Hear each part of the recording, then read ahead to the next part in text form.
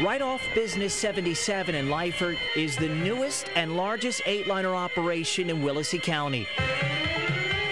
But unlike other game rooms, Buena Suerte gives back in an unusual way. If you come here and you lose money, you don't feel like you lost money. All you did is gave the money to charity.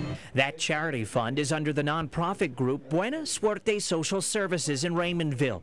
The organization helps low-income families pay for expenses like utilities, rent, and medical expenses. They're helping us with it's operation on rice. We needed the assistance from Buena Suerte because my husband got cut off in hours. The nonprofit was formed under the legal direction of Juan Guerra, Willacy County's former district attorney.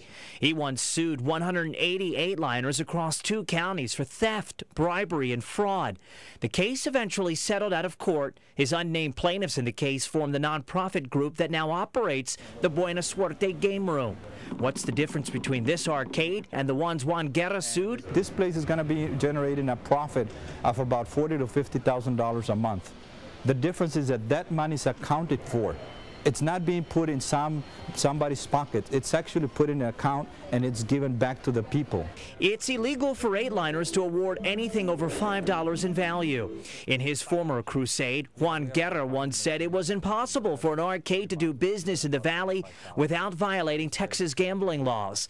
How then is Buena Suerte legally able to boast such large profits since Christmas without breaking laws? The only thing I'm telling you here is they're not doing anything different than what they're doing over there. He's referring to all the other 8-liners across Willacy County who've been able to operate without fear of prosecution by the current district attorney. Whether as minor of an offense or major as an offense, law enforcement is turning their nose, you're saying, essentially, to what's happening right here. Basically, yeah. I mean, that's that's the position I've had, and this is still the position I am at. Bernard Ammerman did not return several calls Thursday afternoon for a comment on whether his office is turning a blind eye to possible illegal activity at game rooms.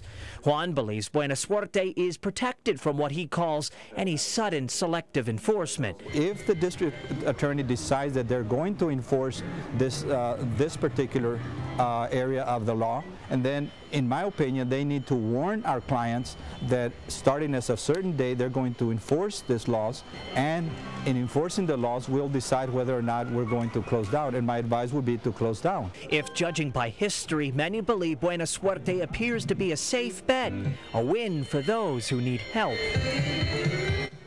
Well, the former DA says unlike other game rooms, Buena Suerte is safe with state-of-the-art security. He also claims the machines aren't rigged to rip people off. Tell me what you think about this so-called charitable 8-liner in Lyford. I'm on my Facebook page chatting with viewers right now. To find me, just search Ryan Wolf. I'm particularly interested to hear what you think about the former DA's involvement. I look forward to hearing from you.